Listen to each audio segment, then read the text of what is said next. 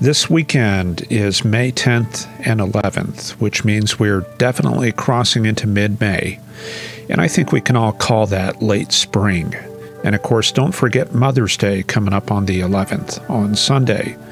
Kind of a quiet weather pattern, but I'm seeing signs that we'll be getting into a much more active weather pattern next week across the country. Why don't we take a look at those details? This afternoon, we're looking at a couple of upper-level lows, one across Pennsylvania, the other in Arkansas. Very large ridge associated with warm weather from California into the Dakotas. But this is our next big change coming in from the Pacific. That's going to hit later this weekend. You can see that large trough off of Oregon and Washington, and that is going to move inland around midweek next week.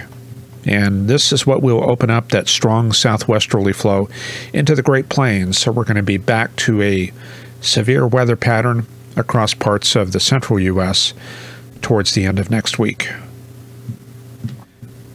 We take a look at the surface analysis this afternoon, and we see the last gasp of winter here with polar air flowing south, temperatures in the 60s and 70s, and dew points quite dry in the 30s and 40s.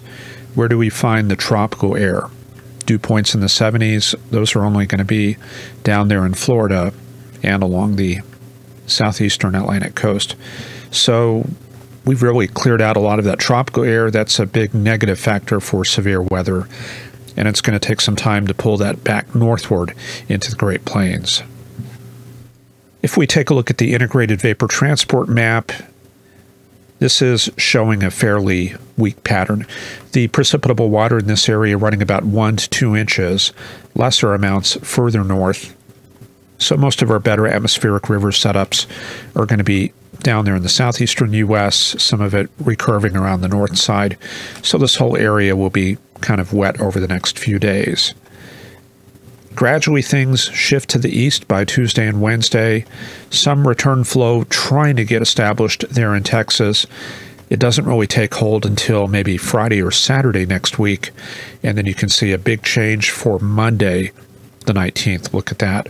So possibly a big increase in severe weather after next week, but we'll just have to see.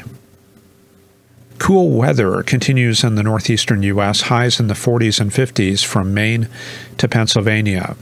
An upper-level low is positioned across Pennsylvania, and a large area of precipitation from upstate New York down through Long Island and New Jersey. Flood watches were in effect through Saturday morning across the northeast from New York City to Binghamton, over to Albany and into New England. 1 to 2 inches of rain possible through that area. Flood warnings already in effect in the Connecticut River region, causing a few road closures. We have frost advisories for tonight in parts of eastern Ohio, western Pennsylvania, down into eastern West Virginia. That includes Akron, Youngstown, Oil City, Somerset, and Elkins. Temperatures will fall to about 35, resulting in localized frost formation. Remember, the air temperature is measured at 2 meters, so it can be colder down near the ground. In the Great Lakes, highs were in the 60s, but you cross into Wisconsin, we start picking up those 70s and even 80s in Minnesota. Across the southeastern U.S., we had that upper-level low in Louisiana. Further to the east, higher upper-level heights, and that's supporting warmer temperatures. We had 90s across the Tampa area of Florida this afternoon, 80s elsewhere, and up north, 70s closer to that upper-level troughing. Very unsettled weather. Stationary front through Georgia and Mississippi, and another frontal boundary down there in the Gulf of Mexico. All of that helping to produce widespread convective activity. And of course, you can see the slight risk out there in coastal Georgia and Florida, and a slight risk in far northeastern North Carolina. And we did have a tornado warning for a thunderstorm capable of producing a waterspout. That was a couple of hours ago, but still quite notable. There's a look at the storm. There's a current look at the radar. This has been a persistent bow echo configuration right there. The tornado warning earlier is right there. So, yeah, that's a bookend vortex, and that could have some potential for continued severe weather as it approaches the Mississippi coast.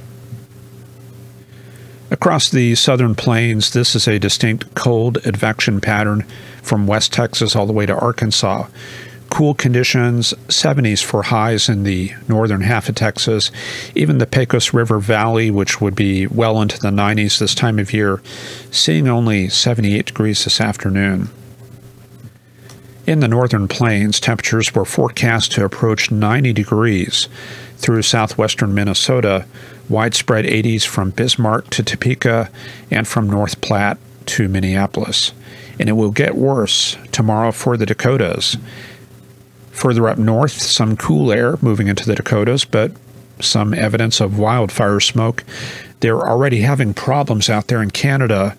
There have been air quality statements for southeastern Saskatchewan, western Manitoba due to that wildfire smoke. And conditions will be favorable across this area for wildfires for Sunday. Across the southwest, a heat wave is building. Temperatures this afternoon in the low to mid 100s. In the southwest deserts, Phoenix up to 102, Yuma 103.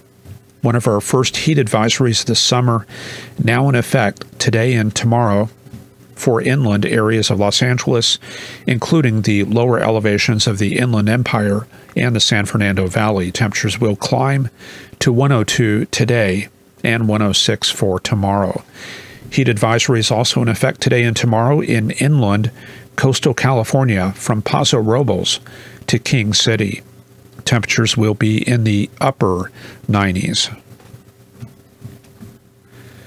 Looking at the weather across the Pacific Northwest, coming increasingly under the effects of a frontal zone. That frontal zone has already crossed inland. Looks like the main front is around the Cascades, but still we're coming up into the 70s from Portland to Seattle. Another disturbance offshore that looks like an occlusion. I think it is detached from the main baroclinic zone, but overall this whole area will be a frontogenetic zone over the next couple of days, and we're going to see that gradually shift into California and Nevada. There's a closer look at that frontal zone in the Pacific Northwest, the thickness ribbons across Vancouver Island, Washington, and western Oregon. We go out into the Pacific and up to Alaska. We are pretty much clear of problems in Alaska, temperatures coming up into the 40s. Some gale warnings in the eastern Aleutians right in there. Winds out of the southeast to 35 knots and seas to 11 feet. Canada looking pretty good, although there's quite a bit of cold air up there in the high Arctic, some of it spilling southeast into the Hudson Bay region and producing some stormy weather. We do have wind warnings on the Hudson Bay coast of Ontario. Wind gusts could be up to 55 miles an hour this afternoon. Those wind warnings extend into eastern Hudson Bay, and we do have a few blizzard warnings further north out in this region right there. Much of Labrador expecting a significant winter storm on Sunday, 6 to 10 inches of snow possible with winds up to 50 miles an hour. So let's take a look at the forecast. Again, not really a whole lot going on for today, but for tonight we're going to see widespread showers and thunderstorms across the Gulf Coast area. It will be very slow to dissipate tonight. And then, of course, it will prime once again for tomorrow as we get that heating. So possibly some severe weather across Florida. They do have a marginal risk. We could see isolated high wind and hail with a chance for an isolated tornado in the Florida Panhandle. Heat wave continues setting up in North Dakota. Widespread upper 80s with 90s expected from Glasgow to Minot. Wolf Point, Montana, expecting 96 degrees. Ironically, cooler weather across Texas as we get that northeasterly flow. Another day of mid-70s. And the heat wave continues to get worse in the southwest deserts. Widespread mid-100s. Bakersfield also seeing 100 degrees. Then for Sunday, rain problems continue across the southeast. Another day of severe weather from North Florida into southern Mississippi and southern Alabama. We could see a few storms with large hail and high wind gusts. that upper level low located in this area right there. You can see the concentric appearance of the thickness field. So we could see showers all the way back there into East Texas. The heat wave gets a little bit worse in the Dakotas. Almost all of the Dakotas will see low 90s, with the hottest readings around Minot with 95 degrees. And heat wave through the southwest deserts, mid 100s, Phoenix up to 105. A little bit cooler in the San Joaquin Valley as this front moves southeast, temperatures falling into the low 90s. And an increase in precipitation in the Pacific Northwest as that large trough comes onshore. Rain could spread as far east as Montana, Idaho, and western Wyoming. The Storm Prediction Center does have a marginal risk for severe weather in eastern Montana and western North Dakota due to strong gusty winds. And then we go into Monday. Showers and storms continue all through the southeast, but it's starting to lift up to North Carolina and Virginia. The heat wave eases in the north central U.S. We start to see the highs fall into the 80s. And a major break in the heat wave in the southwest. We see highs falling into the 70s in the San Joaquin Valley, but it will remain 95 to 101 in Arizona. In Texas, some of that heat starts shifting into the state from the southwest. We see low to mid 90s returning to West Texas. And we go into Tuesday and Wednesday. The heat expands into the central U.S. and gradually into the Midwest later in the week.